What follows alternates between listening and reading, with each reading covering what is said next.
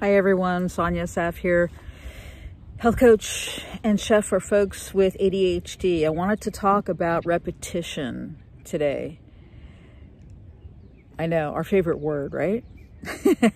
So I think that most people would agree that in order to be successful in anything, their consistency and repetition is important.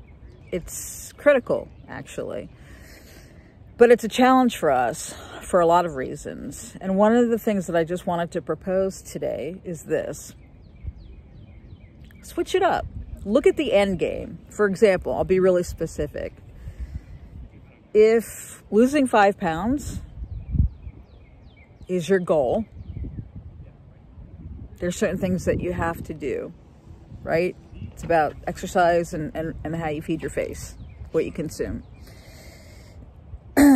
There's different ways that you could approach that, but the bottom line is still the same. The bottom line is still the same. Does that mean that your exercise routine has to be the same? No, it doesn't. Does it mean that you need to eat the same thing every day? No, it doesn't. But you need to be committed to the higher goal, right? Whatever that goal is. So I guess the big takeaway here is to think about the end result. Specifically, what is your end result, and work backwards. And be okay with any flexibility that may have to occur in the process. As long as you stay focused on your end game,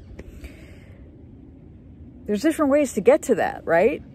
There's different ways to get to that end game. And I think that's the biggest thing that I wanted to stress. But consistency, repetition, our way, right? We need those things, but we can definitely be flexible on how we go about incorporating those things. So if you're exercising daily, and the kind of exercise that you're doing is starting to bore you, switch the exercise.